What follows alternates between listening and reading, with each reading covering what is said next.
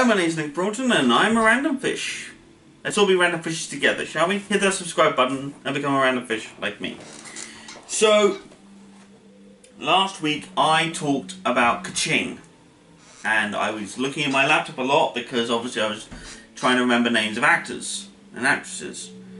And I said last week that one of the things I was going to do was look at The Worst Witch. The Worst Witch was not the CBBC show that if you're of a certain age you shouldn't be watching these videos anyway, but fuck it. Its current version of The Worst Witch on CBBC has been shown on Netflix, and I thought I'd watch a few episodes to see what it was like. It may be a bit nostalgic, so I started scouring the internet trying to find episodes of the original 1998 show. And of course that wasn't the original. There was another one before that, made I believe in the 70s or 80s. And that's fine. But for me, the 1998 version is the one that I grew up with. So that's the one I'm going to be talking about. Now, 1998 to 2001, they ran 3 seasons of The Worst Witch. And it ran on CITV. And it was great. It was essentially a female version of Harry Potter, but felt a lot more connected to it. Now, I'm not saying that you don't feel connected to Harry Potter, because you read the books and then you saw the play, and then you saw the films. For Worst Witch, however, you read the books, but then you could almost watch the show and compare those and see what happened there. A big difference between a film and a TV show, as I'm sure many of you will recognise by this point, is that in a film you have less time to cram certain things in, especially if you're doing it by book. Now, this is something that the Lord of the Rings managed quite decently, but they cut quite a lot of stuff out so much that they had to create special editions of everything. Where this wasn't done so well in a lot of cases was the Harry Potter films. Now, if you want to know more about why that is, I would heartily recommend you go off and find Dominic Noble on YouTube, or to look up his series, Lost in Adaptation. He discusses quite a bit of it over there, along with his, I wouldn't say friend, but his magical colleague, Terence. Those two discuss it at length, so I would advise you to go and check those out. But going back to The Worst Witch, this show was one of those shows that I was aware of, and a show that I watched and found kind of fun, but as I got older I remember it less and less and less, and I think this is why certain actors and actresses that exist within this show don't do an awful lot to engage you in an actual conversation. And oh my god, I have to circle back to Harry Potter again just a second, because unfortunately these shows and these films did come out sort of around the same time period, so it only makes sense to judge them as independent creations and judge them against each other. And it's something you do end up doing no matter what you do.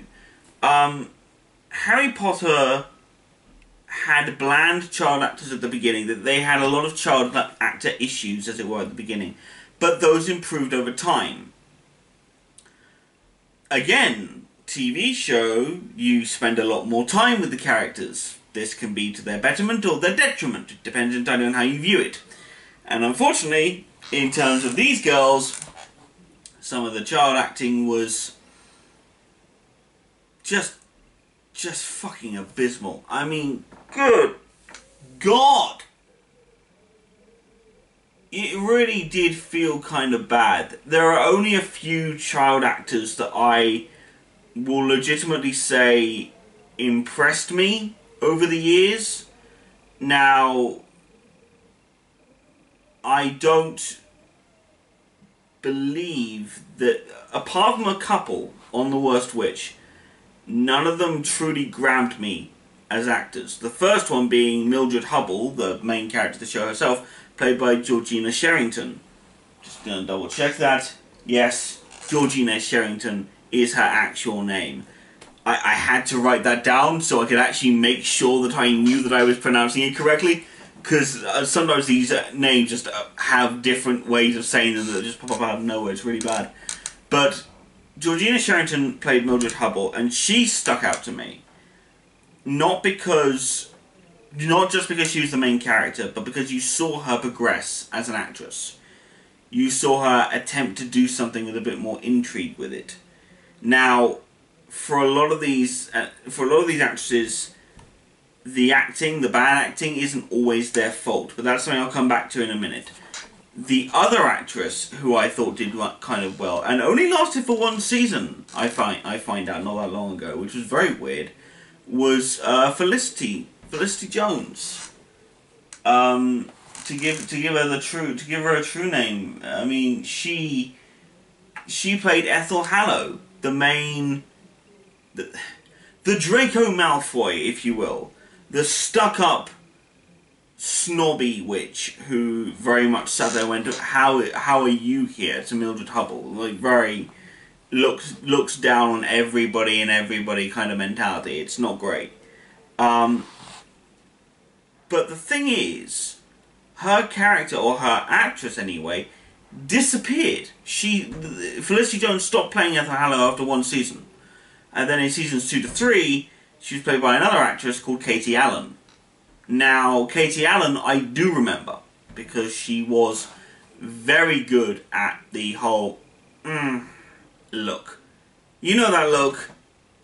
If you think you don't know that look, you have been lied to your entire life, because the liar is you. You know what that look is. It's that look of going, dearie me. It's that condescending, annoying look, and everybody does it so well. And everyone who's ever tried to play a bully in a show, when it comes to being around, people being a condescending jackass, that look is key. And Katie Allen friggin' nailed it throughout the show. Genius. Absolute genius. But the thing that also intrigues me is that Felicity Jones came back to play Ethel Hallow again in the sequel series, which I will talk about in a minute. However, the one thing that separates Worst Witch in this incarnation for me from everything else is the CG. Now, in 1998, children, cast your minds back to that tremendous year, because unfortunately, people, effects weren't so good back then. I know, it's messed up and it's weird. It's a weird thing where not everything is 100% as amazing as it could be. Something I will always find amusing, and something I will always find fun anyway, is the perpetual desire to try and make CG better for everybody. And for the most part, in some cases, it really did work. I mean, hell, the reason why CG became such a big thing in the first place is because of films like Jurassic Park, which nailed the whole thing. It nailed the whole flipping thing throughout the entire process. Brilliant to me. But in some cases, if you're given the budget of a tin can meal, you can only do so much.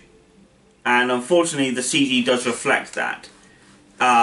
It's kind of like how people sometimes defend the CG in the original series of Star Trek, because it was given, the budget of a ham sandwich and 2 days to be put together.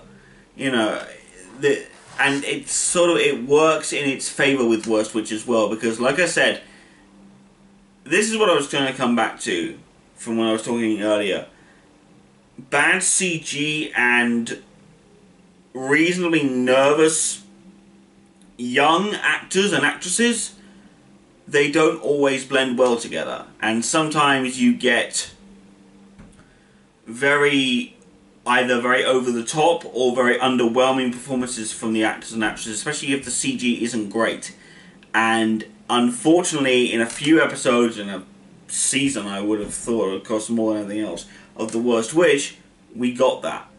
And we didn't get the greatest amount of acting chops from these people. However, I am not saying that they aren't good, and I'm not saying that this series isn't good, because it is. This series had some brilliant moments, it had some good characters, it had some good villains that were thrown in at the last minute. I mean, I'll be honest, I don't really like the idea of there being, like, real villains, especially when it comes to, like, people studying in a school. The only reason as to why the Harry Potter stuff worked for it within that premise was that it affected not only, you know, the magical world, but our world as well, the human world.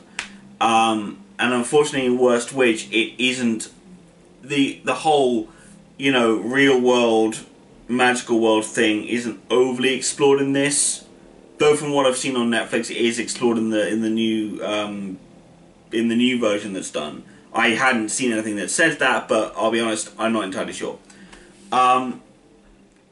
Something I think was kind of cool that this show did. When I say sequel series, I mean that there were two of them, really. The first one was Weird Sister College. Now, this show only lasted a few months out of the year. It wasn't... It kind of been received very well for it to have only lasted that long. I think only 13 episodes were ever created of this show. Which is sad, because I liked the premise. And I mean, I know I'm a 29-year-old guy now watching a TV show on YouTube about this sort of thing, but I mean, I can't not say that. I mean, I think it's kind of a fun thing. I think it's an interesting thing that it's done what it's done. The thing that was interesting about Weird Sister College was that it tried to be Buffy. Now, first of all, if anyone hasn't seen Buffy the Vampire Slayer, and you're of the age appropriateness where you can listen to every fucking swear word under the goddamn mothership fucking swan, then shame on you. Because Buffy may not be filled with swear words, but it is more for young adults than it is for anything else. And I just give myself a lot of language restrictions on this. Oh, look at that. But Buffy the Vampire Slayer paved the way for a lot of other shows to try and do what it did. To provide not a long episode, but kind of an episode that was part of a much larger plot that would overarch in the series to a much grander degree, involving young people and young adults. Now, again, Buffy the Vampire Slayer is one of the hallmarks of this, I feel, especially on TV anyway. Maybe not in books, maybe not in movies, but in TV, hell yeah.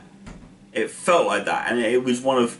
I may be saying this because I love Joss Whedon, I'm not entirely sure, but it could be. It could be that, but at the same time, it was a brilliant attempt at a show to try and create an overarching plot that worked within a whole bunch of, you know, sub-episodes, if you will. Or subplots within an episode. There's the most brilliant scene ever in the original Worst Witch show of '98. The actress who played Miss Harbroom, Kate Duncan, I believe is the word. If I'm saying that wrong, oh no, Kate Duchenne. I'm sorry, I couldn't see the little thingy over the E. Kate Duchenne, I believe is the... I'm not quite sure. If I'm saying it wrong, please correct me in the comments. I'm not sure. But she played Miss Harbroom, the hard-ass assistant head.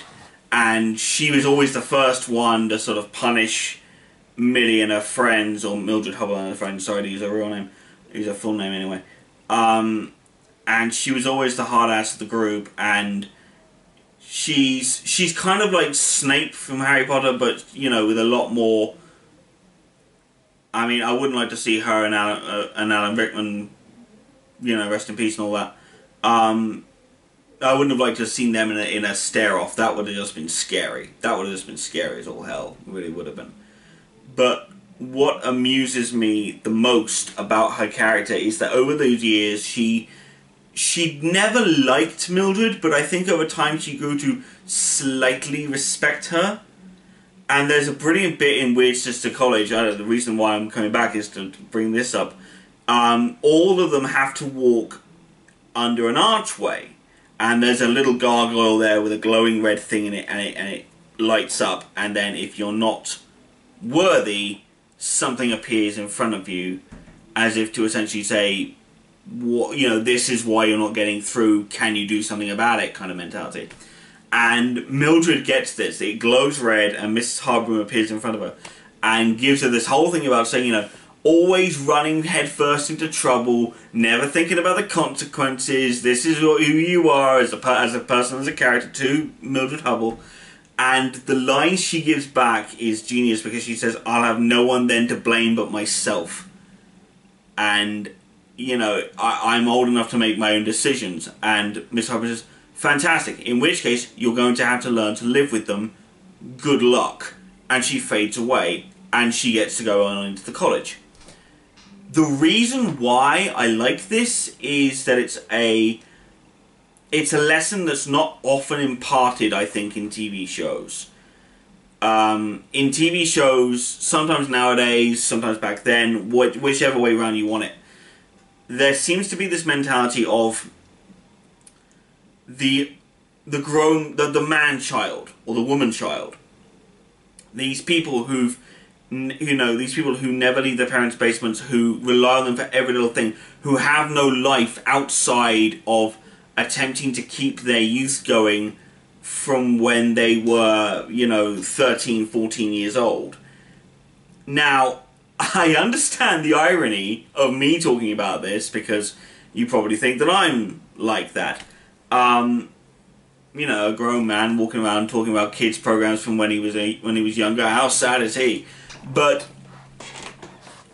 the kind of thing that this show imparts that I loved was the idea of going, you make these decisions, you then have to live with the consequences. You can't ask anyone else to bail you out of anything.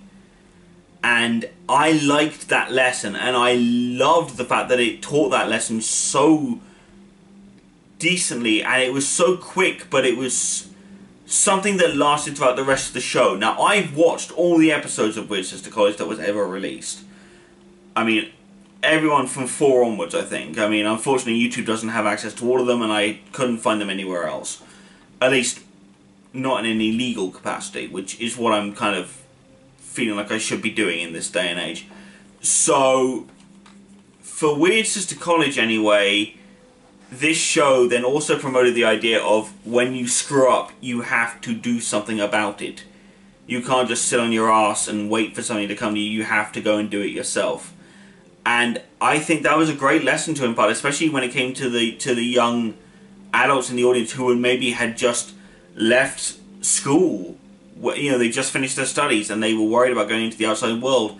And this show really does hammer home this fact of going, you can go out into the wide world, you can be treated as an adult, but you will, when you screw up, you will be held accountable for your actions. And I think that's a genius bit of knowledge. And I think that's something that's not often imparted to a lot of people. Nowadays, it is imparted in quite a few things, but it's imparted to kids of the age of, you know, of just turning 13. And I know that now we live in a different society where even when they're younger, kids are, you know, are stepping up a lot more and becoming more responsible, and that's fine. But for my generation, that was one of the good points, and that was one of the better points that was served. To move on to the last one that I want to talk about, because I said there were 2 sequel series out of this. Weird Sister College was the first one. The second one was called The New Worst Witch, which I don't know if it was based on any existing written properties. I know Worst Witch was, and I don't believe Weird Sister College was. But New Worst Witch, I have absolutely not a clue. I don't have a damn clue. But in New Worst Witch, you get Henrietta Hubble. Now, I have no idea who plays her. I haven't looked that up. That wasn't the show I was planning on talking about at all. But to give you the basic setup, it's that whole Next Generation thing. She's Mildred's cousin. She's going to Cackles for the first time. She's a lot more arrogant than Mildred was. Mildred, when she first turned up, was very reserved, very hidden. in the 98 version anyway. I don't quite know about the rest of the other versions. She might have been a cocky character from the books, I'm not sure. But in the Worst Witch 98 show, Mildred was very quiet, very reserved, trying to sort of fit in and not do anything too stupid, and then stupid things started happening and she was like, you know what, stuff it. Because she had all of her friends around. Henrietta Hubble so turns around and goes, I'm going to be a great witch, nah, blows stuff up, oh crap. It's that kind of show. The thing that amuses me the most when it comes to these, the thing that gets me about these shows that exist is that these producers wanted to try to continue this story through different shows. I have nothing against this. Nothing. But the fact is, it didn't really take it anywhere. In Weird Sister College, you could have done so much more with the show. You could have made it a much darker show, a much more interesting show. Made it a lot more, not violent, but almost horror level, if you will. Make it like that. And then you could have granted this whole new experience to give these actors and actresses something really cool to focus on, and then you could have had a much greater viewing point, and then you could have gone more seasons and gone darker and darker to the point where Mildred actually does finally graduate. She's finally understood everything that she was taught in Cackles, and she understands everything she learns in this college, and she's ready to go out into the world and become to go out into the world and be, you know, a proper witch. Also, side note, little bit of a side note, this goes for Harry Potter as well. People, we were obsessed for a while with the idea of learning magic in a magical school, but when Mildred did leave Weird Sister College, what was she doing for money? Like, was she working as a waitress for the rest of her life? And if so, you know, when she drops off Henrietta at Cackles, when she takes her there, you know, and she teleports herself away using magic, yay, lovely, brilliant, I love that, but what? Where does she go? What does she do with herself? Does she sit around in a cave all day with a coven of witches, you know? All of a sudden I'm flashing back to Son of the Sorcerer 2, where you wander into a cave and one witch is deaf, one witch has got an eye, one witch can't see, and the other witch has got no teeth, so she can't speak. It feels like this is what could potentially happen. Now, I understand that in Weird Sister they did that, with Millie having a job in the cafe as a waitress, and I got that, and I liked that. But I am kind of amazed at this idea that what happens? Do witches get paid for what they do? Because no one knows they exist in this world. Like, the whole idea about the magical community in any fantasy series is that they're all kept secret, and any of them that aren't are set in a time period where a wizard would mostly be, you know, with a king or with someone who could pay for them. You know, this is the kind of thing that happened. It's really weird. But that's just a side rant for another day, and it bugs me, people. It friggin' bugs me. Shut up. But anyway, moving on. Those are the 3 series of Worst Witch. Like I said, there was one from before, and there's one that's just not recently. I think it came out possibly 2013, 2014, something like that. I'm not sure. But the fact of the matter is that it came out in the UK on CBBC, which, as I've said it before, I love CBBC. I think they're great. I think they're probably still doing great programming now. But I will have to rewatch a few episodes of this to sort of see if I like it, because I have watched a couple of episodes and it's not bad. It's not great, but it's not bad. But I don't know. Maybe I'll watch a couple more episodes and see how I feel about it. But I've yet to know whether or not I still want to do that or not, because I'm still thinking about what I want to do next. So, speaking of which, if you have any ideas for kids shows or any old shows from way back in the 90s or, you know, the early 2000s that you want me to review, Please comment below. Please let me know on Twitter. My handle is @therandomfish. Do please tweet at me if you come up with something. Or, you know, just drop me a comment, drop me a tweet, see how I respond. DM me if you feel like you can on there. I'm fine with that. But yeah, please guys, do let me know, because I'm trying to think of some good old shows that I can talk about that aren't really talked about on YouTube that much. Let's try and keep this old British TV shows alive. Let's really discuss them properly again, shall we? So with that being said, and with all the possible dark magic I can muster, because I don't even have a wand, Avada Kedavra, Expelliarmus. Wait, those are the wrong spells. Ah, crap. Oh well. Randomfish out.